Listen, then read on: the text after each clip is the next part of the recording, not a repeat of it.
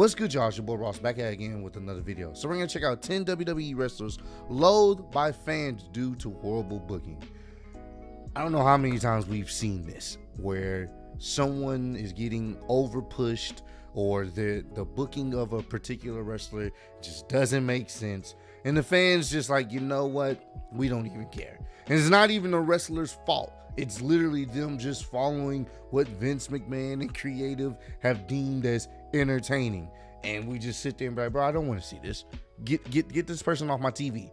How many years did we have to deal with Roman Reigns, the good guy Roman Reigns that we weren't trying to buy into for so many years, when all these matches and get all these extra opportunities, it got to the point where people just didn't care. People did not care. Anything that Roman Reigns did or said, people just didn't care because they just got tired of it. You know, it happens to a lot of wrestlers. You know, this is why audibles are in place. Sometimes you gotta make character changes because the fans, you know, even though we can definitely be fickle, the fans for the most part can tell when something's not organic, is being forced, and it's not working, you know. So we're gonna check out some of these moments. I'm sure Roman Reigns has to be in this list. It only makes sense. I can see John Cena being in this list because there was a period where the male audience of fans were not a big fan of John Cena because they just got tired of him. So we're gonna check this out. Appreciate all the love and support you guys are showing on the channel. Let's get right into this one. Wrestlers' booking is key to their popularity and overall success in WWE. Throughout history, certain wrestlers have become hated by fans due to horrendous booking. Most of the wrestlers on this list were at one time insanely popular, and thankfully most of the wrestlers featured in this video were able to recover from notoriously bad booking and win the fans back. Join us now as WrestleLamia looks at 10 WWE wrestlers loathed by fans due to horrible booking. Be sure to subscribe and hit that notification bell for daily wrestling videos, and follow us on Facebook for exclusive lists. Also check out our new channel, WrestleLamia Shorts.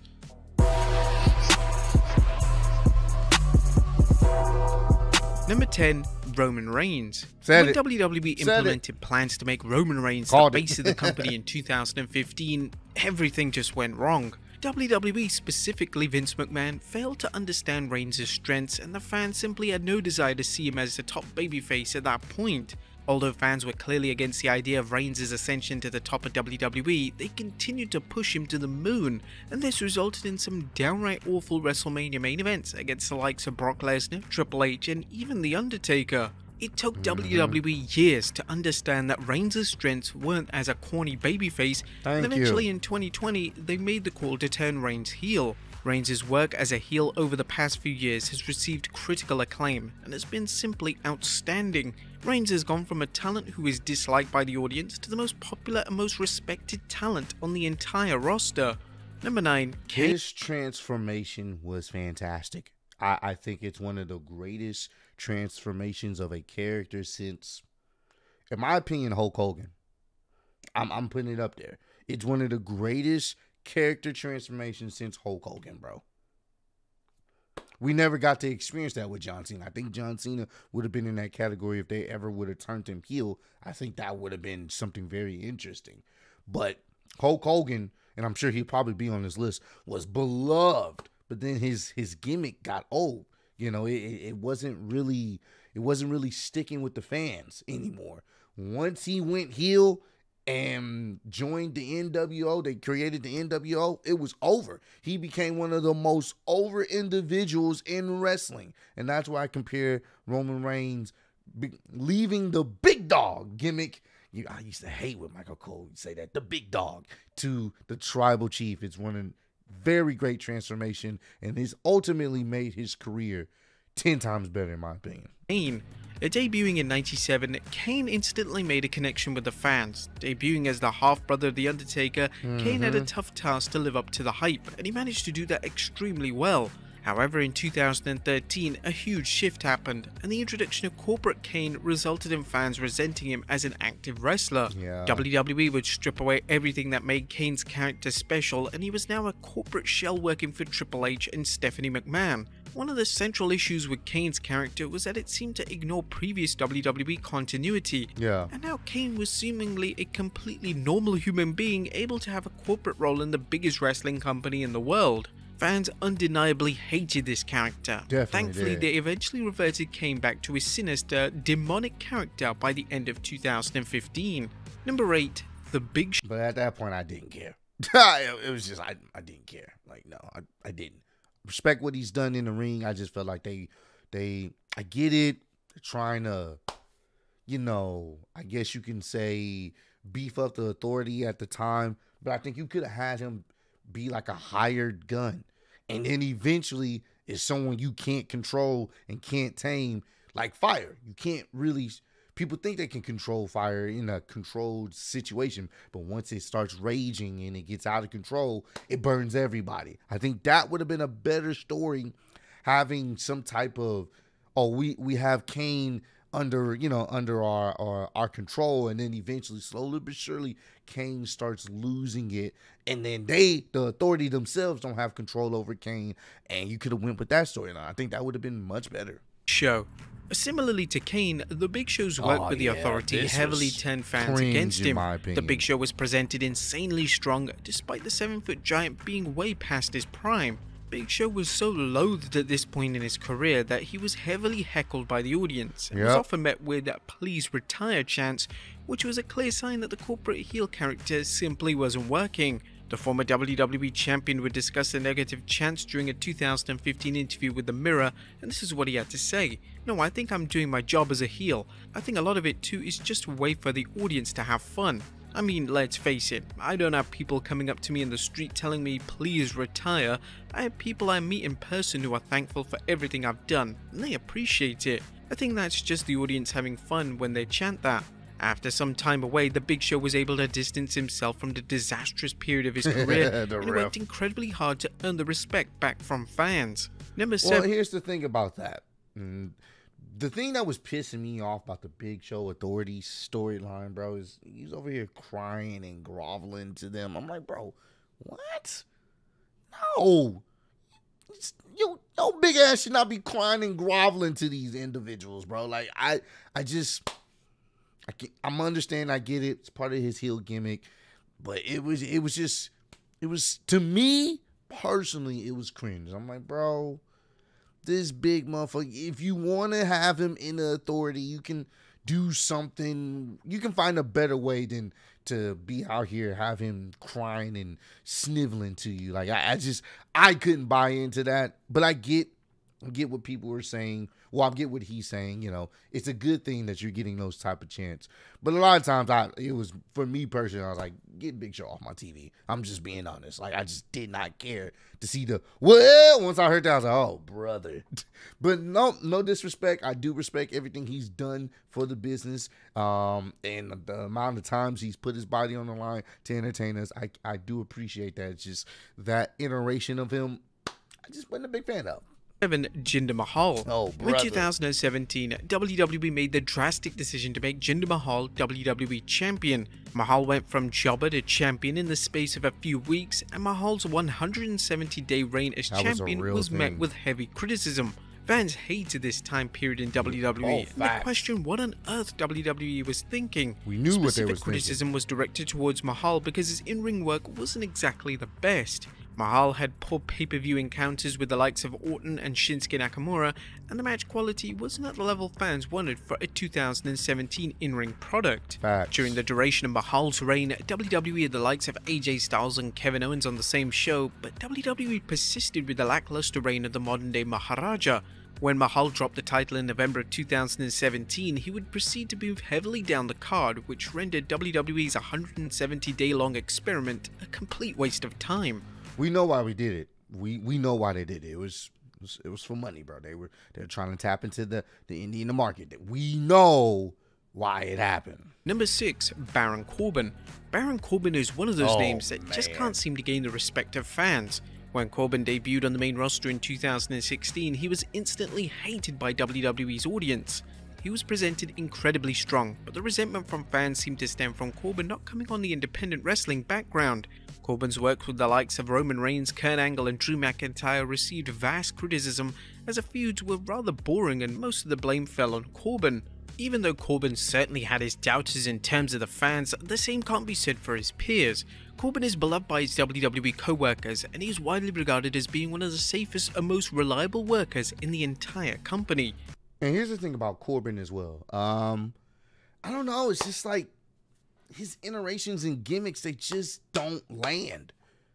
I think his best gimmick is the lone wolf one, even though when he had that awful hair at the time. But his matches can be good. He's not bad in the ring. I love his fucking signature and finishing move. And they protected his finishing move until recently last year. Like, no one had kicked out of it. So, I don't know. It's like, maybe, I think he did have some, like, potential. I know he was Money in the Bank winner. I think he ended up losing it. He had some backstage heat. I think that was the reason. If he probably would have won, cashed in and won, maybe something could happen. Maybe people would have bought into him a little bit more. But outside of that, it's just, I don't know. Like, even this gimmick with him and JBL, I don't care. I don't. And it's, I don't know. I'm not buying into it. So, I don't know. Maybe time will tell. And, you know, maybe he starts to get over as a better heel in a sense. But I don't know. Number 5, Triple H. 2 decades before Triple H was hailed as a savior of WWE, he was without a doubt the most hated wrestler in the company. During his infamous reign of terror, fans believed that WWE and Triple H were holding back popular talent such as Rob Van Dam and Booker T, and WWE were only focused on presenting Triple H in the strongest manner possible. The negative reputation had heavily damaged the relationship between Triple H and the fans for several years, and it was only in 2005 and Triple H's willingness to make Batista into the next big thing when a huge shift began to take place. Number 4. And that's a very good point. Just checked out the video of Triple H and Batista's legendary feud back in 2005. Triple H actually did the job for him. I would have loved for Triple H to do the job for Booker T and many other talents, but I will say this. Once he did the job for Batista, he literally made him like the strongest he possibly could. At that time, it was rare for Triple H to lose 3 pay-per-views in a row. At that point, Triple H could not beat Batista. Now I was like, okay, he's really doing the job for him. He beat him 3 times in a row. Could not beat him legitimately, like on a pay-per-view, in like a pay-per-view sense. He couldn't beat him in a pay-per-view sense to gain the title back. So, you know, I will commend him on that. That was a good move because, I mean, Batista was the next big star. So, and it's crazy. Batista is next on his list. Batista.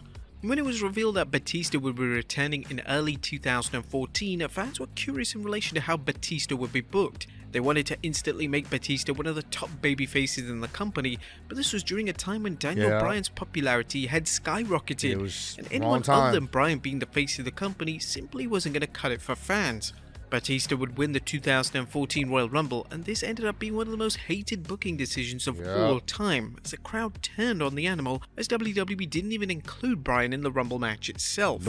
The negative crowd responses to Batista resulted in WWE turning him heel, and thankfully, they amended the WrestleMania 30 main event. The initial plans for the main event of the biggest show of the year were to see Batista take on Randy Orton, but this was changed to a triple threat match involving Bryan. Fantastic. Number 3, Ronda Rousey. Ronda Rousey's first run in the WWE between 2018 to 2019 was well received by fans. Rousey was motivated, determined, and had fantastic matches with an endless list of female stars.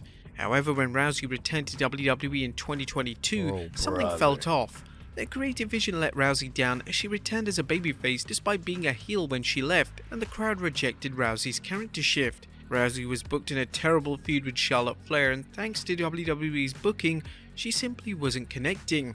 Rousey's booking in her second run in WWE has seriously let her down, and the fans have completely turned against her, so much so that Fire Ronda Rousey was trending during an episode of Raw in 2022. Number 2. And here's the thing about this. Ronda's first go around, great. It worked. It was fresh. She seemed like she wanted to be there. Ultimately, she ended up turning heel, start saying stuff on Twitter. And when she left, all right, cool.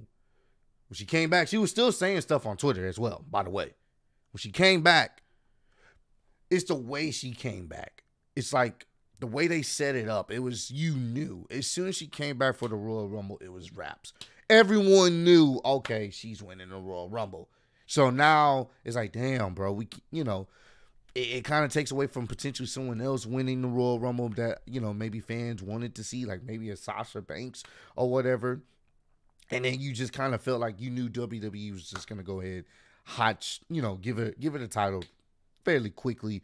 And then that was going to be it. And her babyface gimmick didn't work because people already saw what you had tweeted. Now you're a babyface. Her promo skills have not really increased, to be honest with you. They're not. They're hard to get through. They're very cringe. It's not hidden. Then her matchups with the people that she's going against, outside of Charlotte and everybody else, and Raquel, everybody else you can't really buy into. It's just like, I can't really buy in Liv Morgan standing an actual chance with Ronda. The matches were kind of sloppy. It's just a multitude of things that was just going against her in this second run, to the point where people was just like, yeah, I don't care. And I don't even think it's, entirely her fault. I think a lot of it you can blame on creative, but also at the same time, it also depends on how willing is she to be a part of this? How much does she actually really care about the business? And that's the thing that I think people are trying to bring into question. Goldberg. Survivor Series 2016 featured the in-ring return of Goldberg. He would squash Brock Lesnar in an incredibly memorable moment. This was crazy. But it was after this squash match where things began to go downhill. What was designed to be a one-match deal turned into Goldberg returning year after year for high-profile matches. Just a few months after the match with Lesnar at Survivor Series, Goldberg would squash Kevin Owens at the 2017 Fastlane pay-per-view, winning the Universal title. This booking decision completely turned fans against Goldberg, as there was no need for him to defeat one of the hottest stars in the company, that being Kevin Owens. Fast forward to 2020, Goldberg would once again win the Universal title as he defeated The Fiend in one of the most backwards creative decisions of the modern era. It was reported at the time that Goldberg was campaigning to win the Universal title, but the credibility of these reports were questioned. Goldberg under no circumstances should have been defeating a character like The Fiend, and fans were in total disbelief that they had made such a poor creative decision. This is why. Some people, why you hate Goldberg? No, it's not that I hate Goldberg. I hate the booking. Once he beat Kevin Owens the way he did, I was like, I'm not liking this. Like, I'm no. Now and then what he did with The Fiend, jeez, bro. I was like, what? The Fiend was already losing steam, and then the way he lost, I was just like, bro, what the hell?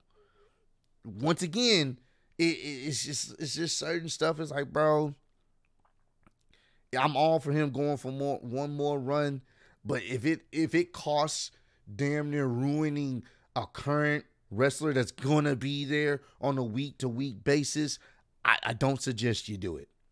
That's just my opinion. That is just my opinion. So, once again, don't hate him. Love Goldberg. I hated what they did booking-wise. That was not for me.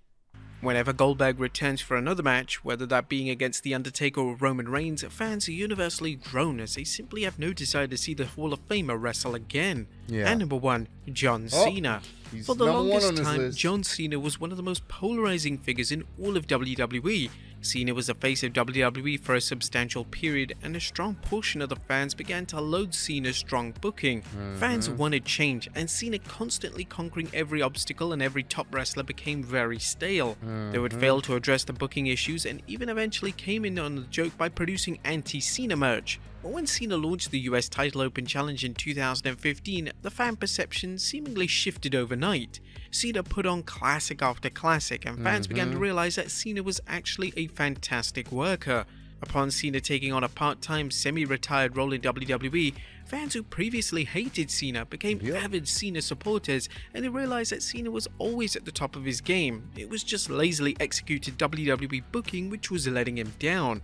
But there you have it, folks. And that's the crazy thing too, man. John Cena, it's crazy. When he walks into an arena now, he gets a lot of pops. We hadn't seen that from him since early in his like when he was feuding with JBL when he won the WWE Championship. when he was in that bag, that John, that's the last time I can remember he was getting universal love wherever he went. Now that's the case, and for a long period of time, it's just the booking of him. I'm telling you, if they would have just turned him heel, I will always stand by this. I know at one point they were thinking about turning him heel in 2007 or 2008, but Vince didn't pull the trigger on it. But I'm being honest here. The probably the optimum time, and I will stand on this to the day I die. The optimum time they should have turned him heel is when he lost to The Rock. The very first time when he lost to The Rock, and then they should have started rolling that out. Brock Lesnar returned. Brock Lesnar beats him. Now he's having trouble. Now he's starting to lose matches. John's not being Super Cena no more. He's starting to lose matches. It gets to the point where he says, screw it, and starts cheating, and he starts going off on the fans because the fans love that he's losing. Oh, that would have been chef's kiss great. And then ultimately you could have just turned him babyface at a later time. Simple. But comment down below, let me know what are some other wrestlers, if they weren't on this list, that you just hated their booking. Like the booking of them, it ruined it for you. Like, you know what, I don't care to see them on my TV because the way they're treating this character, I just don't care. Let me know down below. But I appreciate all the love and support you guys have shown on the channel. Road to 150K, and I am still undisputed YouTube wrestling champ of the world. Appreciate y'all kicking with me. See you on the next one. Peace.